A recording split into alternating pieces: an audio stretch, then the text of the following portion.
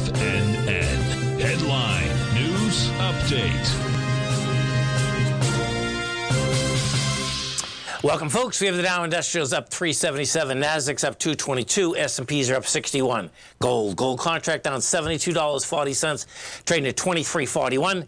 We get silver off $1.59, $27.53 an ounce. Light sweet crude flat, $82.85 a barrel. Notes and bonds. A 10-year note down 2 ticks, trading 107.27. The 30-year off 3 at 114.17. And both notes and bonds, folks, look like they're bottoming out right now. So I expect what you're going to see here is next week, 2 weeks, you're going to see higher price, lower yields once again.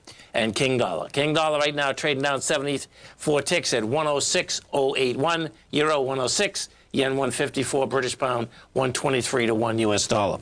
We get over and take a look at the S&Ps. Bottom line, folks, we got the bounce going. We'll see what kind of a bounce we're going to get. My take is that we're going to get quite a bounce here, by the way, okay? We came back. We filled the gap. You look like that gap was never going to get filled, and guess what? You not only filled the gap, you filled the gap. You came back to 2 separate places.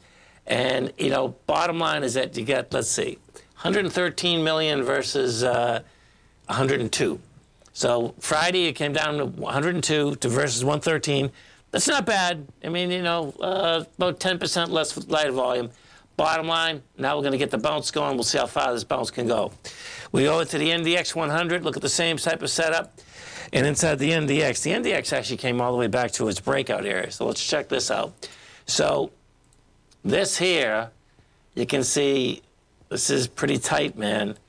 This is about as good as you can get when you come back to a breakout area. It did. You came back to 70 million shares, and we did 75 million.